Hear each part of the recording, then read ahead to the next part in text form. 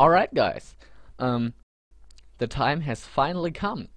We're on episode 13 of the Java game development tutorial series, and we are actually beginning to program the real actual part of the game. We're done with the menus, and yes, this moment is finally coming true. Okay, I shouldn't make a drama out of this, but we're actually beginning right now. So, what we want to happen is that, actually, let me just start up the game for it again. And there it is. There. Always these long pauses because of my computer super speed. So what we want to happen is when we click the play button and we choose a level here, blah blah blah, which are of course like this, not really real.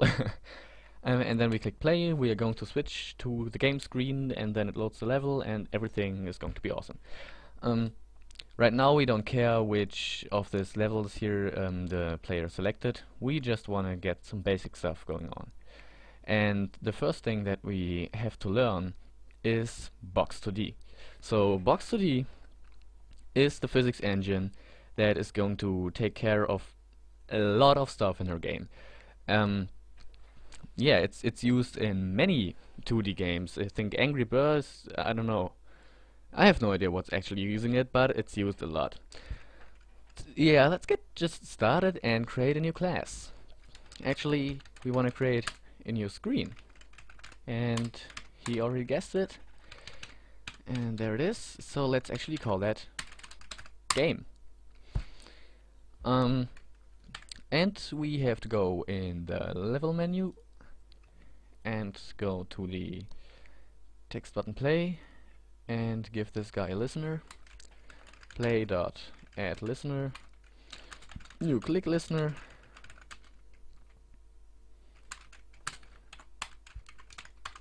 clicked, override that, and we are gonna say we want to get the game from gdx.app.get application listener, which is a game, and you know all of that. And then we want to set the screen to a new game. This is where the magic begins. Okay. What kind of problem is he having right now? Import and stuff, so fine. Cut it instantiate. Oh yeah. He's thinking of this game, but I'm talking about, okay. Actually, we are getting name compatibility issues here. Let's rename this to play. I don't really like this name, but at least we know what we are talking about like this. So we want to create a new play. A new play. Like I said, right now we don't care what's selected in this list right here, so we'll take care of that later. Let's actually start this stuff right now. So Box2D is actually wrapped into LibGDX already. You could download Box2D and include that in your project, but that's pretty much just unnecessary, because Box2D is written in C++ and we are coding in Java.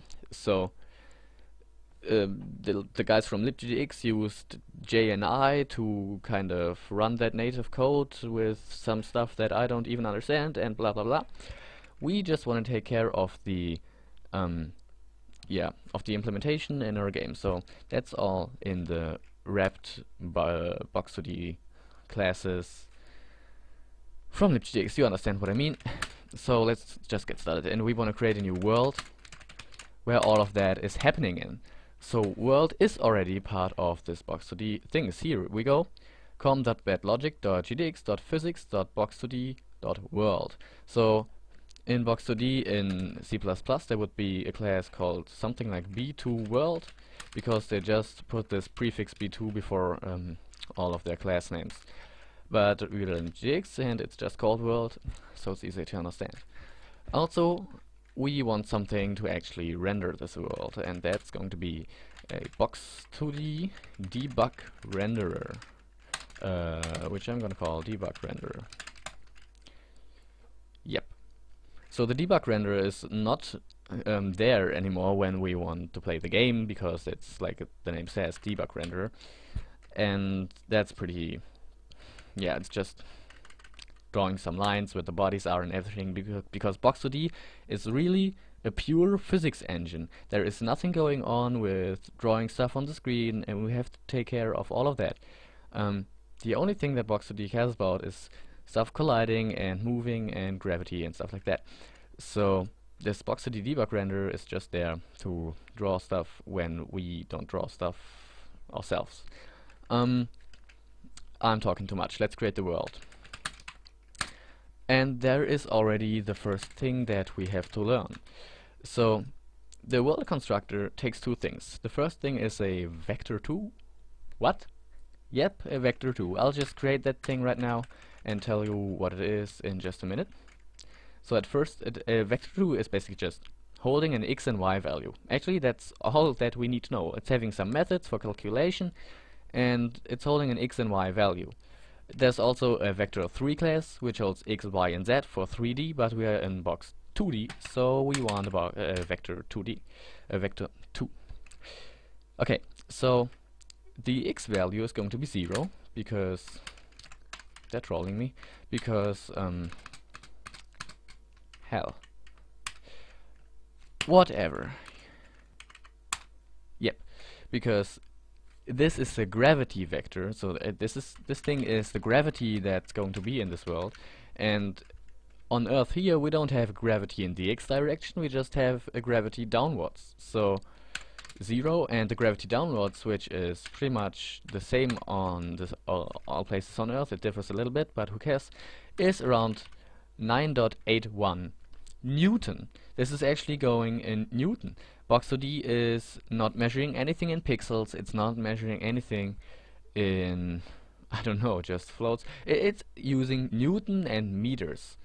So we have to be aware of that, because we cannot just take things from Box2D and put them into the rendering stuff. We have to convert, but that will happen later. So the second thing is a boolean, if we want to allow sleeping or not, and that's just like if the bodies that are inactive, that's just chilling around some stone on some hill, if that body is allowed to sleep and not be calculated every step, and we say yes. As long as we don't have any problems with this, it's good to say yes, it saves us some computing power. So now let's get the debug renderer, and well, that's really simple.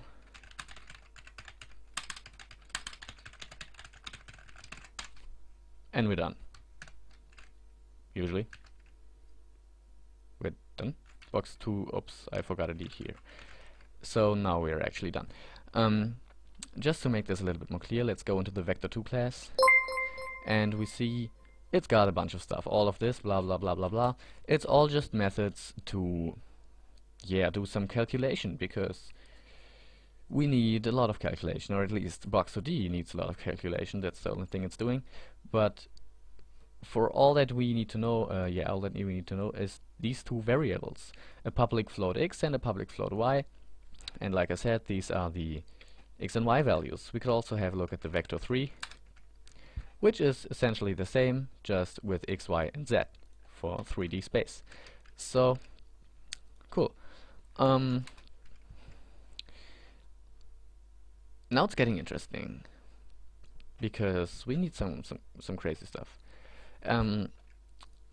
Let's create a let's create a camera up here, private, and there are different kinds of cameras.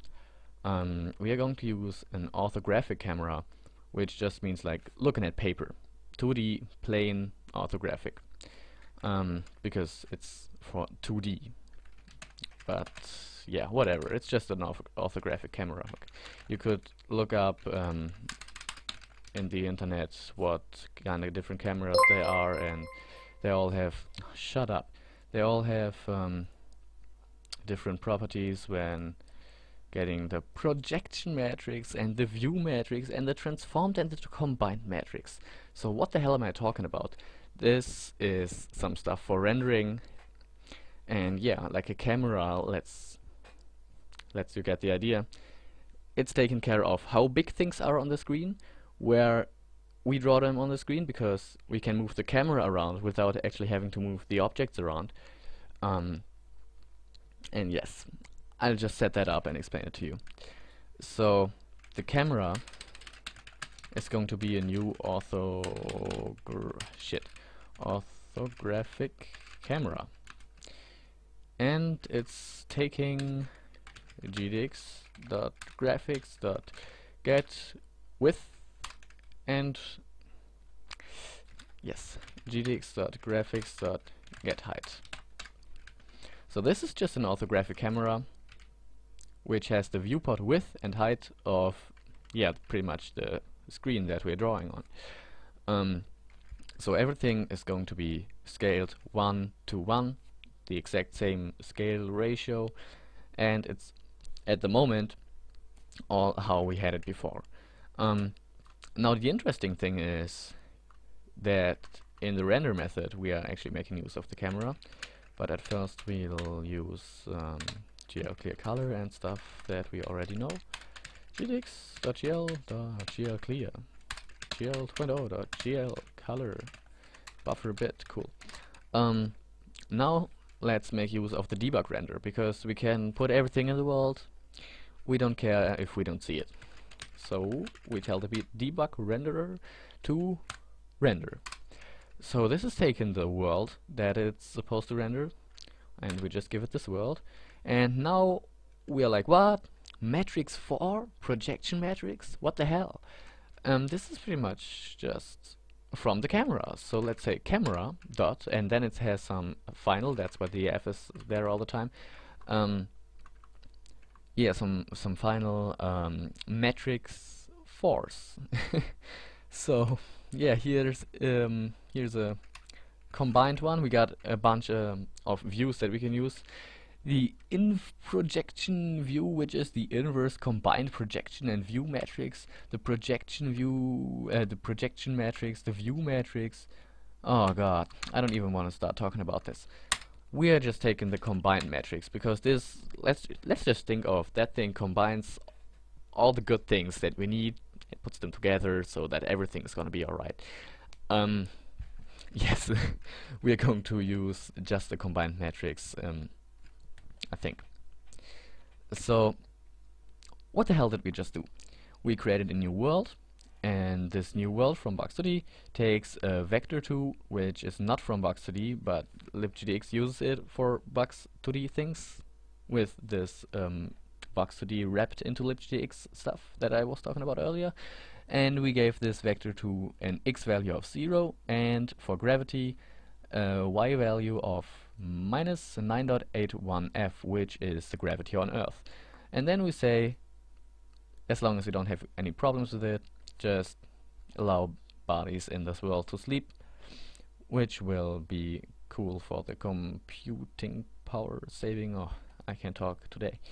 Anyway, here's the debug renderer. We just create that thing, absolutely complicated, and then we say render, and we give it the world, and then it says, dude, I need a camera, a matrix 4.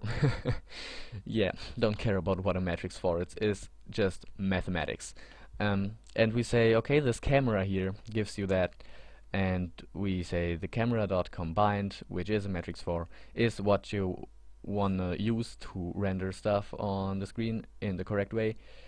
So he asks the camera to give him that thing, and this is an orthographic camera using a viewport height of, yeah, the screen height and a viewport width of the screen width. And I just said height here and width there, but whatever.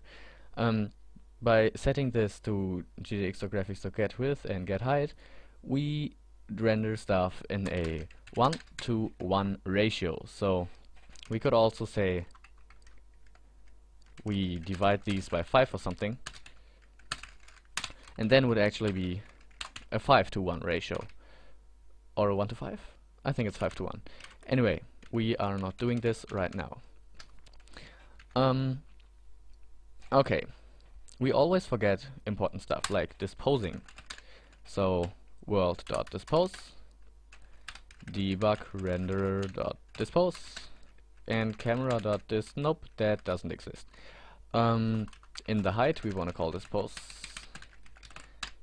because when we switch the screen it calls height and we're actually done with the screen then, so we want to dispose our stuff. I talked about that, you know what I'm talking about, hopefully. And yeah, we don't have to, but we actually can run this and be absolutely amazed by seeing, yep, you already guessed it, by seeing nothing amazing. This is because there is nothing in the world yet. So yeah, just relax a minute. Hopefully you got all of this. We still got... What? We already recorded 15 minutes? Okay. Well, since we already recorded 15 minutes, and this is really not much, yeah, let's just say I'm sorry, and I'm just recording the next tutorial right now, where we're going to create the first actually thing in this world. We're going to set up a ground, and we're going to set up, let's say, a ball or some other shape that falls down and, yeah, stays on the ground. Okay, then see you in the next tutorial, which is gonna be in a few minutes, and have a good day.